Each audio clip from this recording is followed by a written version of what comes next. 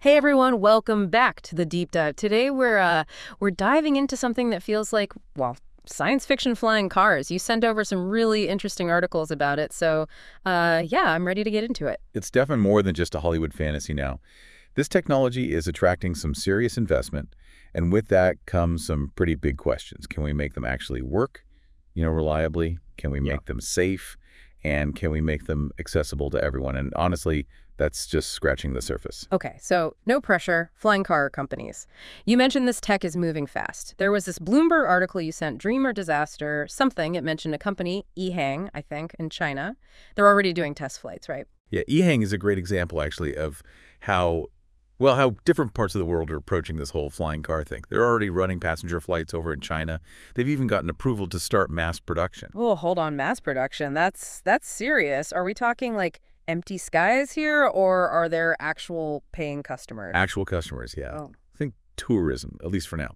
There's this company, Shishan yeah. Tourism. They've already ordered 50 e-hang flying taxis, and they're planning to add hundreds more, apparently. It seems like they see this as, I don't know, like a game changer for their business, and the Chinese government seems to be completely on board with it. Interesting. And while we're on the subject of EHang, that Bloomberg article mentioned something about them projecting, get this, 50% operating margins. Now, I'm no financial expert, but that number kind of blew my mind. What does that even mean for, for regular people who might want to actually ride in one of these air taxis one day?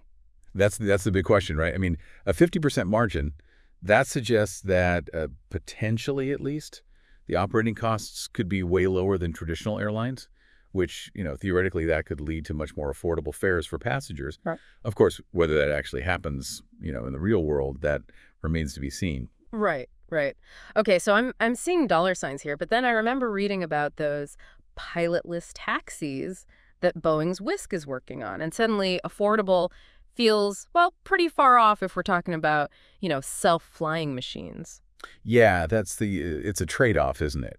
Whisk is essentially betting that autonomous flight is the key to making this technology, truly scalable and actually affordable for the average person. But as you said, there's a huge if here, and that's safety.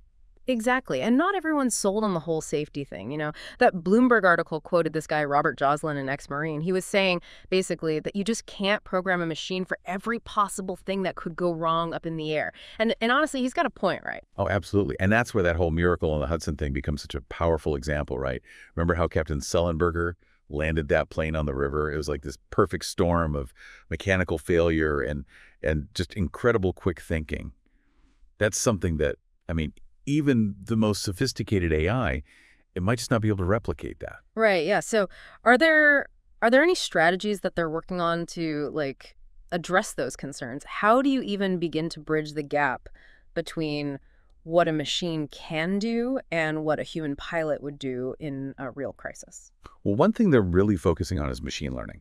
So they're basically feeding tons and tons of data into AI systems, and the hope is that they can create these algorithms that can actually adapt and respond to, well, even situations that they haven't specifically been programmed for. They're essentially trying to teach these machines to think like pilots. So instead of trying to hard code every possible scenario, which, I mean, let's face it, seems kind of impossible, they're building AI that can learn and react on the fly. That's a tall order. It is. It is a tall order, and that's why this whole regulatory landscape is so important.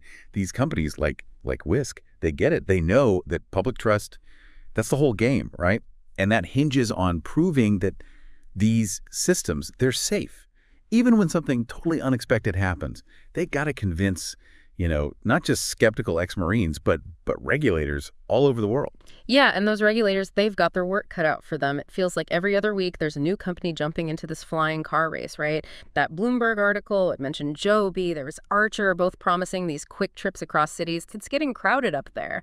Oh, yeah. And what's interesting is the variety, you've got your startups like Joby and Archer. They're bringing these fresh perspectives. They can move fast. But then you've got the big players like your Boeings of the world with decades of experience, and they're shifting gears, trying to grab a piece of this potential trillion-dollar pie. A trillion-dollar market, right? Which actually, before we were talking about those affordable fares, and it got me thinking, affordable for who exactly? Are we talking about a world where we're all going to be zipping around in our own personal flying cars, or is this going to be, another luxury for the super rich? That That is the trillion-dollar question, isn't it? And Yeah. it's one we really need to be asking right now.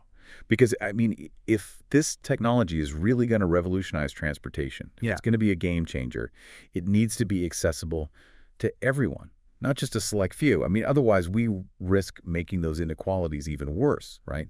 We end up with a world where the wealthy are literally living on a different plane. Literally, yeah. Okay, bad pun intended. But seriously, though, what about the environmental impact of all this? Think about it. Thousands of these things buzzing around.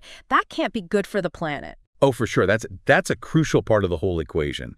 The good news is most of the designs out there, they're leaning towards electric propulsion, which, it's a good start if we're talking about reducing emissions.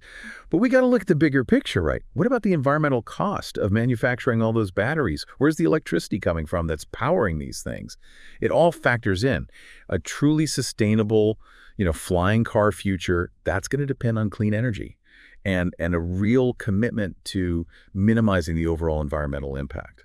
Right. It's like with flying cars, we're not just talking about, a new way to get to work. We're talking about rethinking how we design our cities, how we consume energy, even social equity comes into play. Exactly. It's a whole ecosystem, not just a product. I mean, think about it. If we're even talking about mass adoption here, we're going to need somewhere for these things to land. Right. We can't all just have our own personal helipads, right? The article, it mentioned something called vertiports. What are those? The vertiports, those are basically like airports, but, specifically designed for these vertical takeoff and landing vehicles. The tricky part is figuring out how to integrate them into cities that already exist. Maybe rooftop vertiports, or integrating them into existing transportation hubs. It's going to require a whole new way of thinking about urban planning. I can just imagine those zoning board meetings now. Right. Public acceptance, that's going to be huge. People, by nature, they don't love change, especially when it involves, flying cars potentially zipping over their houses. Yeah. I guess that's where the design comes in. The article mentioned those bright yellow whisk taxis, and it almost seems like they're going for this, friendly, approachable look. Oh, absolutely. It's not just about how it works. It's about the psychology of it. They want these vehicles to feel safe, familiar, maybe even a little bit, cute. Think about it. If you had to choose, would you rather get into a sleek, black, kind of, military-looking aircraft, or a bright yellow one that looks like it belongs in a Pixar movie? It's funny, though, how much of this comes down to psychology. It's not just the technology, it's how people perceive it, how it fits into their lives. It's true, though. If it doesn't resonate with people, it's a non-starter. For sure. And, it's interesting. We've talked about some of the big players here in the U.S., right? Boeing, Joby Archer. But then you have EHang over in China, and they're already racking up orders. It's like they're playing a whole different game. Yeah, it's a good point. It seems like China's approach to innovation and regulation, it's just different.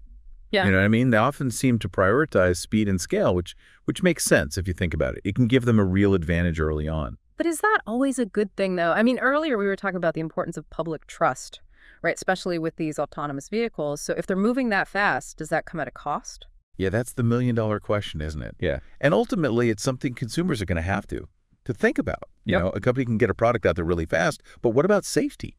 What about reliability? Will those standards, will they meet global expectations? I mean, these are things we have to consider. So to recap for everyone listening, we've got these incredible technological advances, obviously, but we also have to factor in the environmental impact, and then there are all these ethical questions we've been talking about.